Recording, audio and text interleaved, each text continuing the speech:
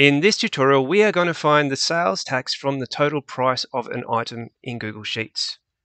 Okay, so let's put in our total price first. Let's say we have an item that is $100. And our tax rate, we'll keep it simple, is 10%. To find out how much 10% is of the total price, all we need to do is type in our equal sign to start our formula. And then we are going to grab the total price and we will divide that by, and we're going to put this in brackets, 1 plus B2 and close the brackets here.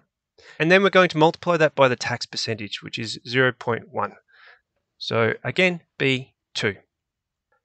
So then to get the sales price before tax, all we need to do is hit equals, and we can do it two ways. First way is we can subtract the total price by the tax percentage, or we can grab the total price again, divide it by the 1 plus the tax as a percentage, and close it off there.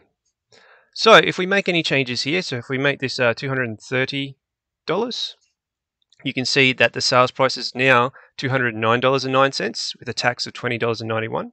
We can change our tax as a percentage to, let's say, 55%. So now the amount taxed was $81.61 and the sales price was $148.39. If you want to learn more about how to calculate sales tax in Google Sheets, I have a written tutorial in the description below, and it also contains a convenient tax calculator for you, where all you need to do is enter in a value, $330,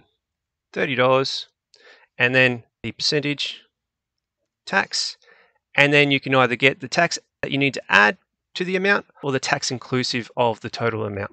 If you enjoyed this tutorial, please click that like button, and if you want to see more tutorials like this, please subscribe and hit that notification bell.